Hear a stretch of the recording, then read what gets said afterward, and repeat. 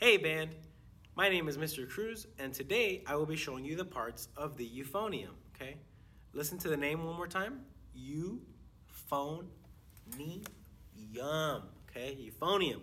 Now, starting with the euphonium right here from the very front, we have our mouthpiece, okay? Remember, the mouthpiece is where you make the sound, okay, from your lips. And then the mouthpiece goes into the mouthpiece receiver, okay? Now, if you follow this tube, right, this tube leads us into what we call the lead pipe that goes all the way down into all these tubings around the front, okay? Now, over here, we have what we call our valves, okay? And our valves are where we put our fingers to change the notes that we play, okay? At the very bottom of the euphonium, we have what we call these water keys, okay?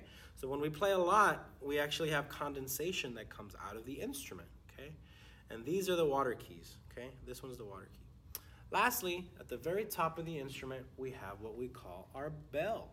And the bell is where the sound comes out, okay? Pretty easy. And that's the euphonium.